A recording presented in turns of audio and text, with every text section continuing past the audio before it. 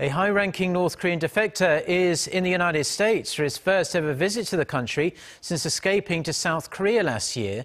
Thae Yong-ho, who was Pyongyang's deputy ambassador to the United Kingdom, spoke at a public event in Washington on Tuesday where he called for peace on the Korean Peninsula.